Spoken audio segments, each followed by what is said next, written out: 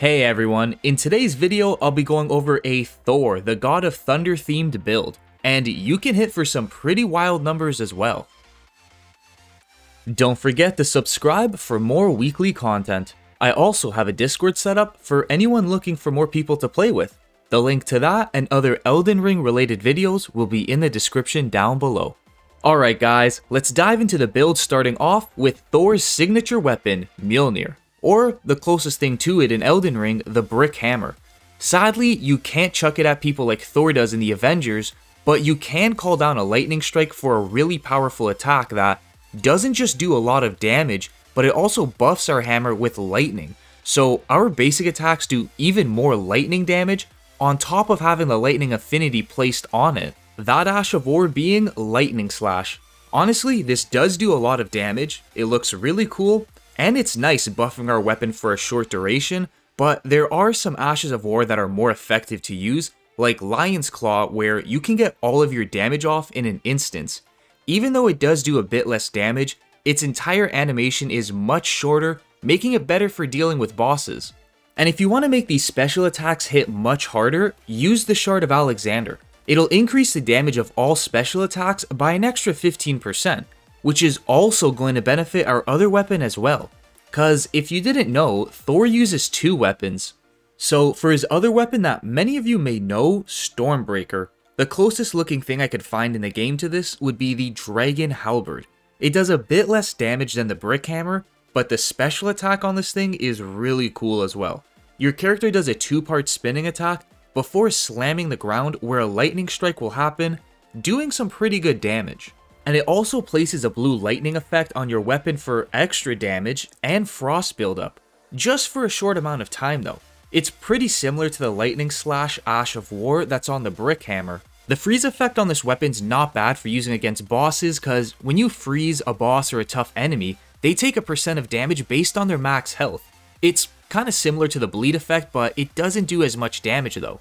They also take an additional 20% increased damage from all sources. So this weapon's gonna have its fair use.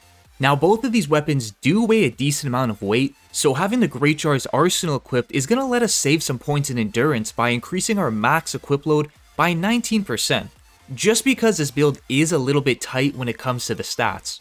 Next up, we have 3 lightning spells we can use, cause it wouldn't feel like a Thor build if you weren't chucking some lightning bolts here and there. The first spell being Lightning Spear. The damage on it's not bad, usually hitting for close to 1000 damage, and it's got medium range to it.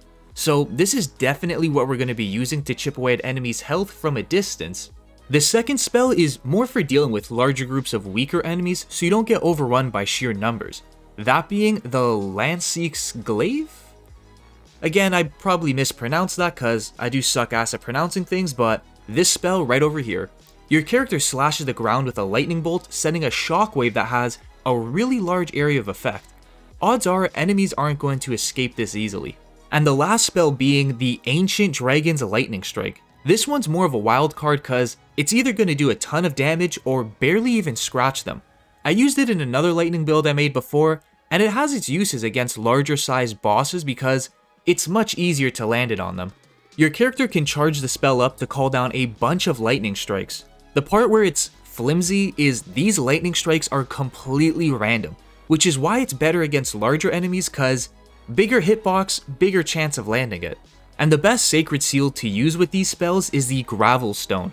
It'll make all Dragon Cult incantations, which are the ones we're using, do an extra 15% more damage. It's like a free damage buff that's always applied.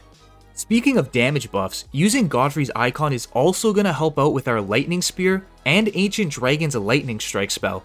It'll add another 15% more damage to attacks that can be charged up, and these two spells have that feature. And for our last talisman, you'll want to go with the Lightning Scorpion charm to add an extra 12% damage to all lightning attacks, which is pretty much all of our sources of damage we throw out. Now for the armor that gives us that Thor look. So the closest things I could find is MALENIA'S helmet to match the little wings that Thor has on his helmet, or you can just go without the helm. I'm just not good with character customization, so that's why I'm sticking with it. Then the chest and gauntlets are pieces from the Elden Lord set cause Thor wears some armor, nothing huge and bulky but enough to where it's noticeable. And lastly for the boots, I'm just going with the Preceptor's trousers because it seems like Thor doesn't really wear armored leggings, so regular pants match the look much better.